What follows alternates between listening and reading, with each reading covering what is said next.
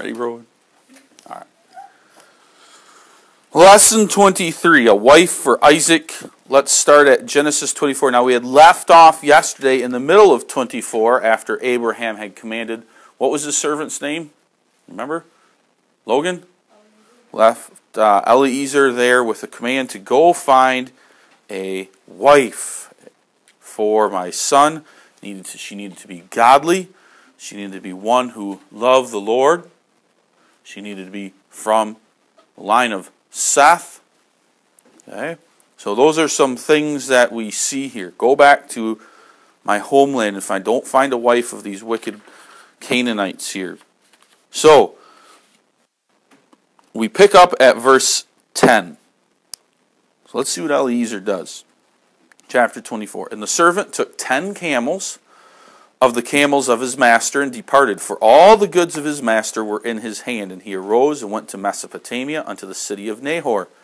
And he made his camels to kneel down without the city by a well of water at the time of the evening, even the time that women go out to draw water. And he said, O Lord God of my master Abraham, I pray thee send me good speed this day, and show kindness unto my master Abraham. Behold, I stand here by the well of water, and the daughters of the men of the city come out to draw water.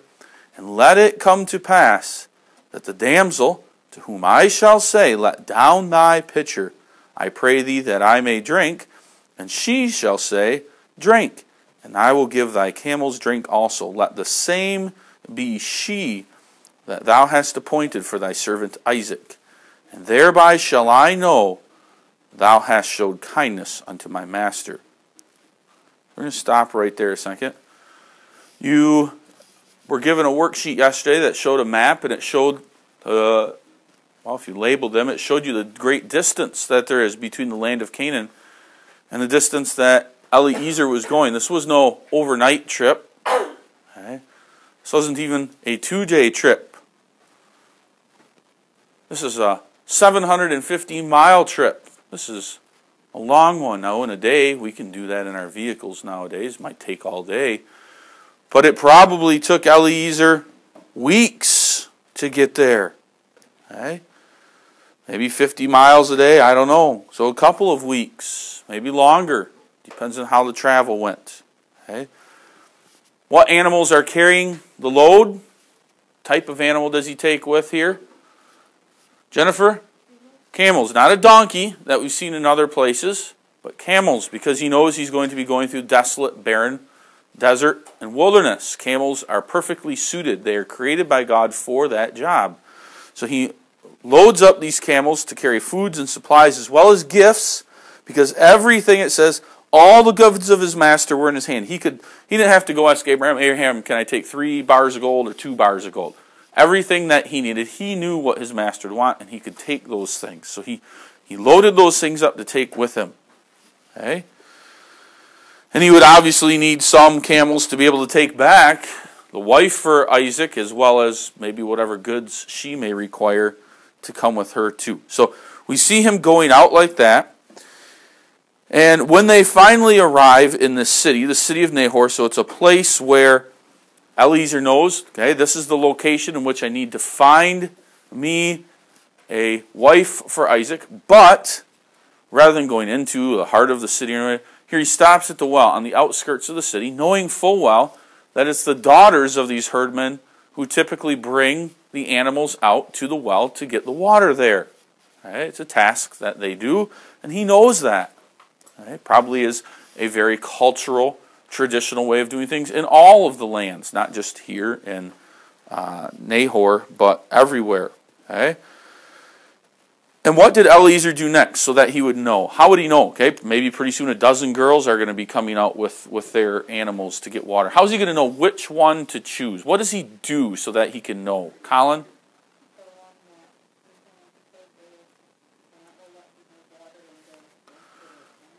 Yes, the one who speaks in a certain way. But how does he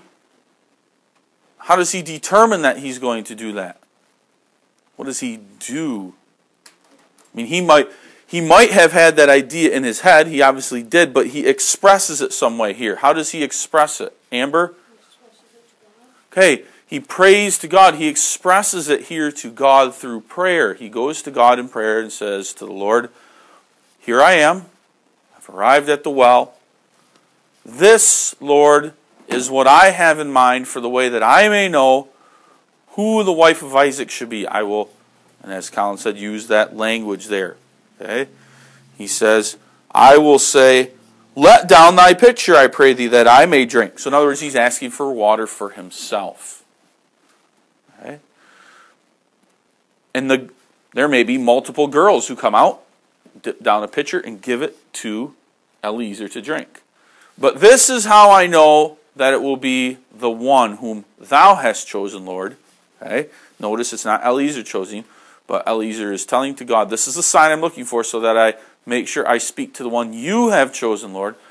So after I said, give me a pitcher drink, she's going to show her selflessness, and she's going to say, well, not only for you, my Lord, but how about I get you water for your camels too? So other girls may come through and say they'll give me water, but the one that says she'll give me and my camels water, that's the one, Lord, that I will know then that you have chosen for my master Isaac. Okay? So that's the setup. Okay? Because he knows God already has a specific girl in mind. God already knows if you are going to get married, and God already knows who your spouse is. You don't, I don't, and your parents don't. No one knows. But God does. God knows who the spouse of Isaac is going to be here. It's going to be Rebekah. And he knows that already.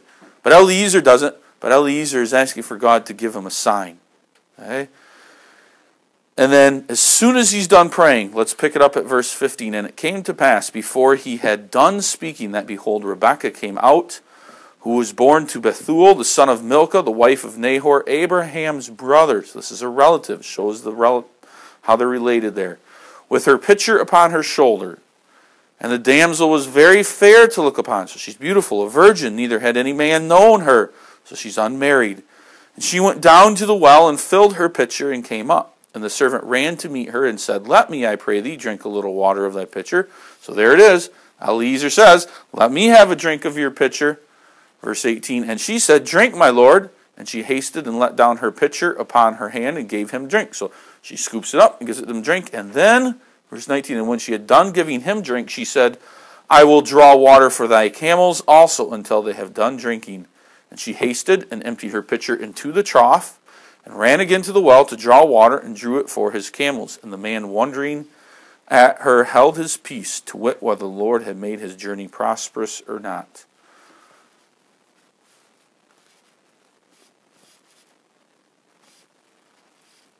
Eliezer is done praying, and here comes Rebekah, just like that. And exactly as Eliezer had said, he says, go ahead, can you please let down your pitcher and draw out water out of the well? And Eliezer drinks of it, and she immediately says, following that, well, how about I get you water for your camels too? And she hastens back, she goes back to the well, she lets down the pitcher again, she draws it up, and there's obviously a wooden trough sitting nearby, or a concrete or brick, some type of trough there, and she pours the water into that trough. Okay? It's left there because obviously animals commonly need to drink water. So she can continue to pour water, and the camels gather around and lap up the water. They drink it. And that's what's going on here. Okay? And we see here Eliezer held his peace in amazement here. Okay? God has already made my journey prosperous. Well, it seems so simple and yet so difficult. But God has made something so difficult simple.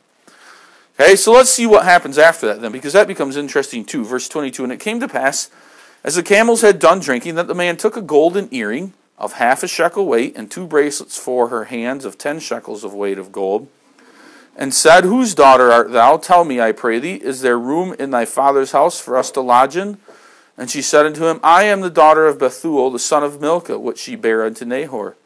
She said moreover unto him, we have both straw and provender enough and room to lodge in. And the man bowed down his head and worshipped the Lord.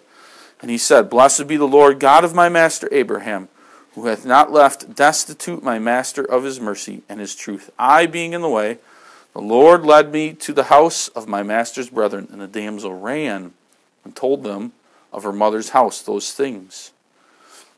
And Rebekah had a brother, and his name was Laban. And Laban ran out unto the man unto the well. And it came to pass, when he saw the earring and bracelets upon his sister's hands, and when he heard the words of Rebekah his sister, saying, Thus spake the man unto me, that he came unto the man, and behold, he stood by the camels at the well. And he said, Come in, thou blessed of the Lord. Wherefore standest thou without? For I have prepared the house and room for the camels. The man came into the house, so that's Eliezer, and he ungirded his camels, and gave straw and provender for the camels, and water to wash his feet, the man's feet that were with him, and there were set meat before him to eat.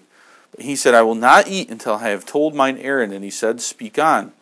So then he tells the story of Abraham, and of Sarah, and of the blessings that God has made in the land of Canaan. And he also tells then of Abraham's command to him, of how he needs to go and find a wife for Isaac. And then he says how he was praying to God about what the sign would be. And then he says he didn't even get done praying, and here was already Rachel, and she did exactly what he said. Okay? And then he says, verse 49, And now if ye will deal kindly and truly with my master, tell me, and if not, tell me, that I may turn to the right hand or to the left. Then Laban and Bethuel answered and said, The thing proceedeth from the Lord. We cannot speak unto thee bad or good. Behold, Rebekah is before thee. Take her, and go, let her be thy master's son's wife, as the Lord hath spoken. And it came to pass that when Abraham's servant heard their words, he worshipped the Lord, bowing himself to the earth. The servant brought forth jewels of silver and jewels of gold and raiment, and gave them to Rebekah. And he gave also to her brother and to her mother precious things. And they did eat and drink, he and the men that were with him, and they tarried all night, and they rose up in the morning, and he said, Send me away unto my master. So we'll stop there before we get to the morning. So, after now Eliezer comes to back, we got to go back to the well. So there, she's just poured the water into the trough. And Eliezer has come to the recognition that this is the woman that God has chosen for Isaac. Okay? And what does he do? He gives the girl some bracelets and an earring out of gold. When he asks her, well, who are you? She says, well, here's my relations. And when we can just stand there in amazement at Eliezer. Sometimes we have that maybe too. Maybe you've been on vacation in a place and you run into somebody randomly. It's very odd. It happens from time to time. Okay? Where you're hundreds of miles away from a place, from home. And you're on vacation and you run into another family that you know from another church or something. Had it happen to me plenty of times. I remember being way up north by Tecumseh Falls in upper Michigan, like Lake Superior. And there was another soccer coach that I knew, and there he was on the same day, same place. Or traveling through Colorado, down in southern Colorado by the Four Corners, and as we're going down the road, there passes the van going the other way of another family that we knew from Michigan. We'll hit the brakes and back up. What are you doing here? What are you doing here? Well, you can't be over here. Well, we are too. A little place. Why don't we stay together? Okay? Plenty of times in your lives, my mom and dad, they were out biking in Ohio. As they're biking down the trail, they met a couple from another church, from another state, from church. Well, what are you doing here? Same thing. What are you doing here? Oh, we're here for the enjoyable bike ride. Those things we kind of stand, what are the odds? Okay? That's kind of the same probably astonishment that Eliezer has here. That we see that here, of his expression. And so, here Rebekah doesn't know the stranger, but he gives her these gold things, these valuable things. She says who she's related to. Okay? And when he asks for a place to stay, she's so excited she runs home to tell the news. And what did she forget to do? Just like that damsel when Peter comes to the door after getting out of prison in the middle of the night. What did Rebekah forget to do? What should she have done? Colin? Let Eliezer come with. Yeah, she should. Well, why don't you come with me? My uncle Laban, he's a hospitable man. Why don't you come with? And or my brother Laban. Well, he's a hospitable man. Why don't you come with? And we can stay. We'll find a place. We got plenty of room, plenty of stables for you to stay in, for your animals and everything. But she didn't. She took off and she ran back to her brother. Okay? Well, Laban, we know a little bit about him later on, so we might as well start learning about him here. He seems to be a man very concerned with his own wealth, kind of like Lot. He wants what's best for himself. And here he sees sister come running in, and she's probably jabbering, but he focuses on those bright, shiny gold bracelets. A half shekel of gold earring that she has. Maybe she's wearing it, maybe she's carrying it. And she's babbling forth about some stranger that she met that's come from a far land, and says he knows her. And so Laban realizes, my sister being probably temperamental and hurried along, she forgot to invite the man in. So Laban, instead, he goes out to the well, and there sits Eliezer sitting on the side of the well. And Laban has a conversation with him, and Laban invites him in. Says, go ahead and come on in. Okay?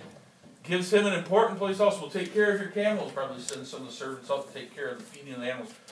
Sits him down at the table and makes sure that there's a nice, maybe before he left, he said to make sure that some food was prepared. Get the best food out. Go slaughter a lamb. Let's bring a nice kid in here, and roast it so that this man has some good food to eat. Okay? And so now Eliezer is about to sit down, but he says, wait, before I eat, let me tell you my story. And Laban said, well, tell on, man. And Eliezer tells the whole story, like we said, the whole history of Abraham and Sarah. So he's telling these people about their relatives. You can imagine them being spellbound and sitting there in amazement at the stories that Eliezer can tell, because they haven't heard anything. They probably don't know if Abraham and Sarah are even alive anymore. And here they have the news for the first time. Not only are they alive, but they're prosperous. God has blessed them. Okay? And then he ends by telling them, I am here for a wife, and here's what I asked God to give me a sign for, and that exact same thing happened. And so Rebekah needs to come with me. She must be the wife of my Lord Isaac that I need to go to. Okay? Now what's interesting here, okay, is Laban is doing the talking. Okay? Instead of his father, and we see there's his father there, okay, in verse 47, Bethuel, okay, and we see them, but Laban and Bethuel answered. But it seems like Laban's doing all the talking. It's like he's a bit, thinks he's more important. He knows better than his father, or maybe his father has already passed away. It could be an option too, and it's just speaking of it here. He's taking the place of his father. But regardless of the fact, Laban here sees some value for his own family. He sees this rich man coming in. Okay? And so, again, once the agreement is made, the servant brings forth jewels of silver and jewels of gold and raiment and gives them to Rebekah and her and to her brother and her mother, precious things. We don't read of the father. But here, much riches, much wealth are given to the family of Laban. And he realizes, ooh, maybe there's a benefit for me in this family too. If my sister marries into this family, maybe we'll gain a huge, huge dowry, because that was typical in those days. You would pay a dowry. In fact, if we were to go to Africa, okay, maybe even let's say you married someone from an African tribe. Still today, they would use dowry. When the daughter is married off to another family, that young man must pay a huge sum of money to that girl's family as a payment for her, because for them, she's a valuable resource. She's able to help them in the farming, the care of the family, and now they're losing that resource, so this young man pays a huge dowry. So I'm sure Laban is thinking of that here too. Ooh, I can get rich off this. Okay? But let's see what happens here the next morning. Okay? And they did eat and drink, he and the men that were with them, and tarried all night. And they rose up in the morning, and he said, Send me away unto my master. And her brother and her mother said, Let the damsel abide with us a few days, at the least 10. After that she should go. And he said unto them, Hinder me not, seeing the Lord hath prospered my way. Send me away, that I may go to my master. And they said, We will call the damsel, and inquire at her mouth. And they called Rebekah, and said unto her, Wilt thou go with this man? And she said, I will go. And they sent away Rebekah their sister, and her nurse, and Abraham's servant, and his men. And they blessed Rebekah, and said unto her, Thou art our sister. Be thou the mother of thousands of millions, and let thy seed possess the gate of those which hate thee. And Rebekah arose, and her damsels, and they rode upon the camels, and followed the man, and the servant took Rebekah, and went his way. And Isaac came from the way of the well of Lehorai, for he dwelt in the south country, and Isaac went out to meditate in the field at the eventide, so he's having his evening devotions. And he lifted up his eyes, and saw, and behold, the camels were coming, and Rebekah lifted up her eyes, and when she saw Isaac, she lighted off the camel, for she had said unto the servant, What man is this that walketh in the field to meet us? And the servant had said, It is my master. Therefore she took a veil and covered herself. And the servant told Isaac all things that he had done. And Isaac brought her into his mother Sarah's tent, and took Rebekah, and she became his wife, and he loved her. And Isaac was comforted after his mother's death. So here we see Eliezer is a man of work. He's a man who wants to keep a schedule. He doesn't want to hang around and be lazy. So the next morning he awakes and he says, I would like to be going. I'd like to be going back to my master Abraham and his son Isaac, and I would like to take Rebekah with me today.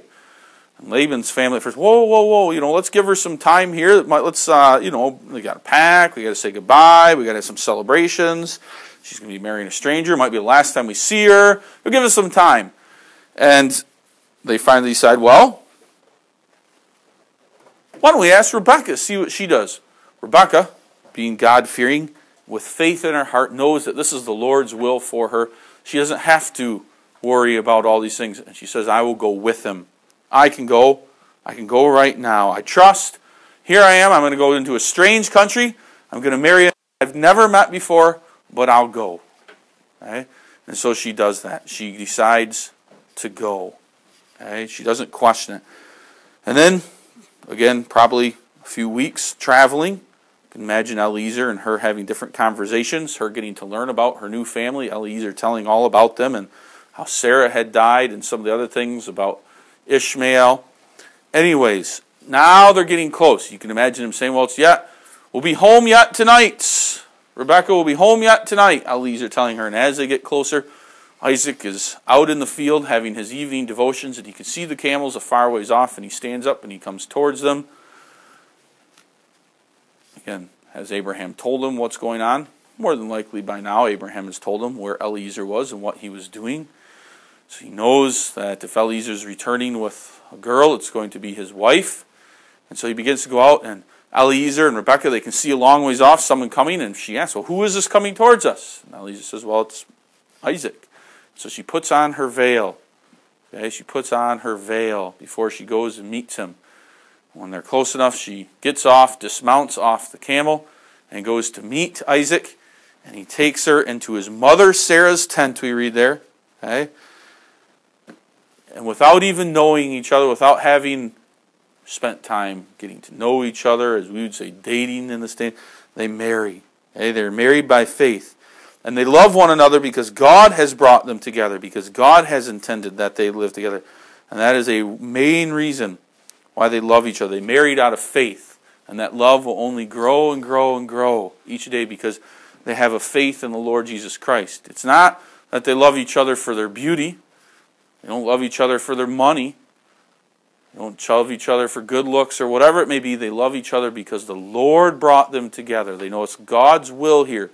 Because it's God's will that He's brought them together. They will show that love one to another.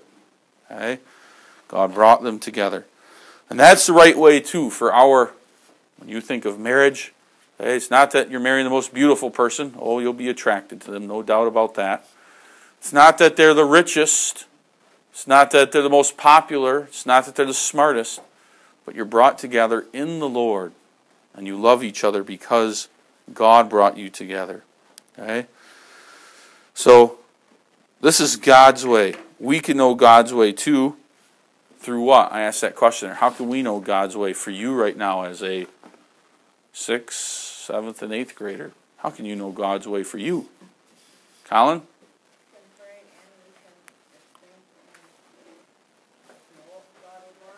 Okay, we pray to God. We read His Word, and when you say think, I think a good word there is meditate. We meditate. We contemplate God's Word for us. What does this mean for me? How should I live? And already as 6th, 7th, and 8th graders, you can begin to do that. You can know God's way for you. Okay? And that, there we see, is a great blessing even for us.